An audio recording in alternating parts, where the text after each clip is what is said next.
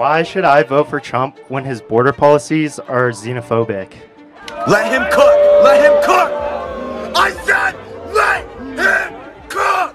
What about what Trump did or what he says he's going to do is about him believing he's better than another race? Does every human being who says they have a tough life have a right to come into America? That would be opening America to 5 billion people. Are you comfortable with that? Am I allowed to rob a bank if I'm poor? If someone is homeless, are they able to break into your dorm room? No, I'm gonna kick them out.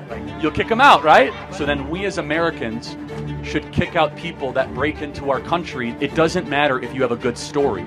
The question is, do you come here the right way or the wrong way? Trump's position is this: you're not allowed to come into the country unwelcome, only if you are invited and accepted. We have a big door and a big heart. We're a very generous country.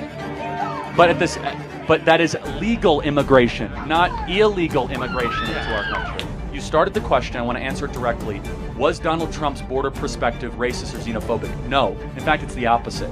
It's Donald Trump putting the legal immigrants of Mexico and Nicaragua who came here and waited in line, putting them first and not allowing people to cut in line and border jump into the United States of America. Now, let me ask you, how are you leaning this election? Well, after what you said, Trump. Let's go! God bless you, man. Thank you.